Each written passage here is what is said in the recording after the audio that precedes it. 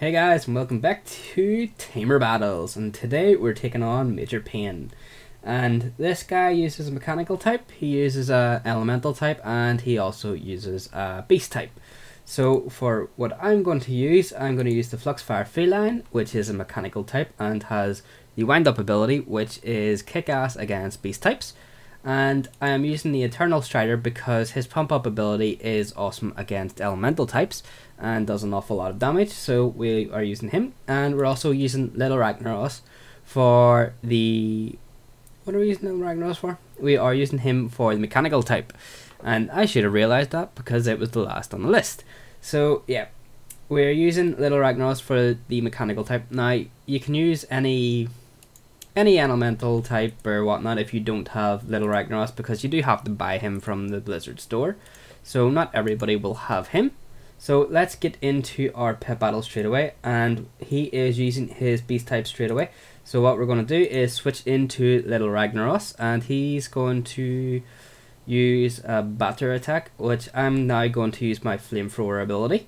He uses a shock and awe, which doesn't stun me, which is always good. And he also has the wind up ability, so it is very dangerous, but what we're going to do is use Conflagrate. He uses his wind up ability, and he has now been KO'd, but of course he comes back to life because that is the mechanical passive. So what we're going to do next is just use a Sulfuron Smash, and that will finish him off. Boom, there is the mechanical type dead. Now this is the beast type, and what we're going to do to start things off is get a flamethrower on the go, and then we're going to switch out.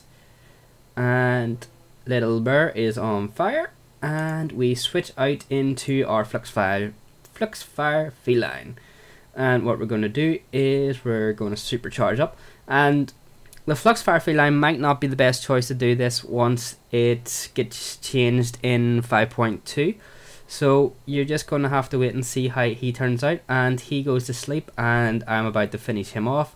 Probably about 2,600 damage, yep. One shots that Grizzly, and now he has his elemental out. So now what we're going to do is switch into our Eternal Strider. And see, the first time I was doing this, I actually had to do this like 5 or 6 different times because this guy would just destroy my team completely, and it was so funny coming back here and me being able to kill him with no problem whatsoever. So we will get a quick heal up because we don't want him killing us too bad. And he uses a Soothing Mists attack, which heals him for every turn. So that's kind of like the Renewing Mists that the crabs and stuff get. So we will surely finish him off with the pump ability. And there we go, we have finished him off with the pump ability. Now that was so easy compared to what it was the first time I did this guy. So yeah, that is how you beat Major Payne. And I've been the Billo, guys, and I will see you all later.